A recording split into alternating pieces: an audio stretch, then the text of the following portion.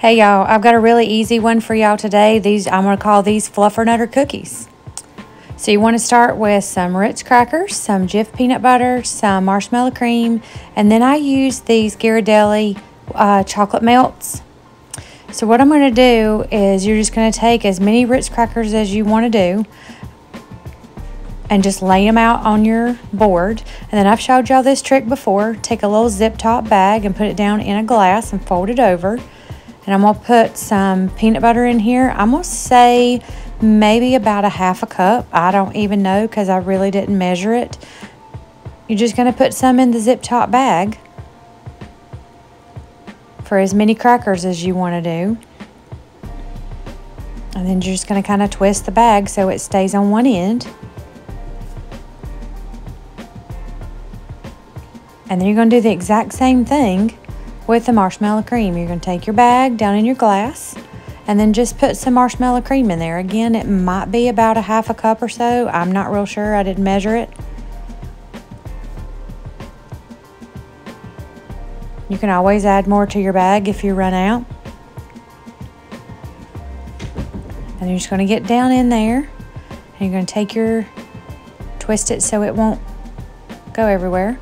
Take your scissors and just cut one end of it off. So you got like a little piping bag. And then you're just going to put a little bit on each cracker.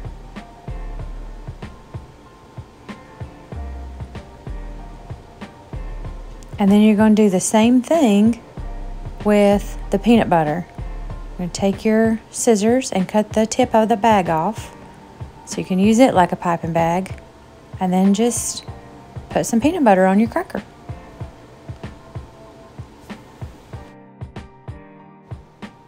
And then all you're going to do is you're just going to take a marshmallow side and a peanut butter side and smush them together to make a little sandwich. Y'all, stop. Look at that.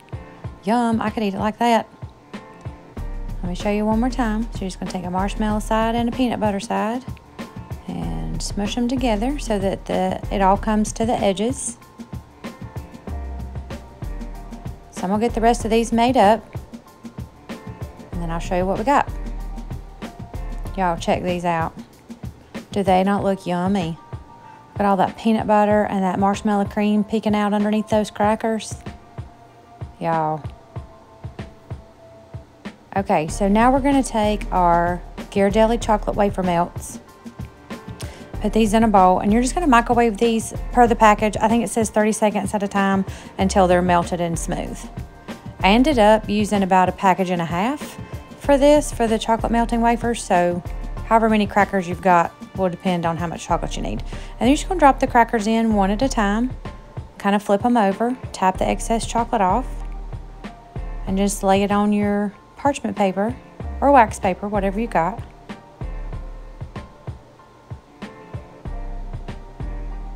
And then I'm going to make mine a little festive. I got these sprinkles. So we're going to just dot a few little sprinkles on top just to make them festive. Aren't they cute? Y'all look. They're so pretty. And look at all the little sprinkles. Are they not sweet? I love them. Y'all. Okay. Y'all go make these. These are so good. So we're going to taste test them. Hey y'all, so we're going to try our little, I'm going to call them Fluffer-Nutters. I don't know what y'all want to call them. It's marshmallow cream, peanut butter, and Ritz crackers, and they're dipped in chocolate. And I just made mine festive and put sprinkles on them. So, yeah. Okay, here we go. Ready? Okay. Oh, Michael's here. We're going to eat them. Ready? Go. Hey, y'all.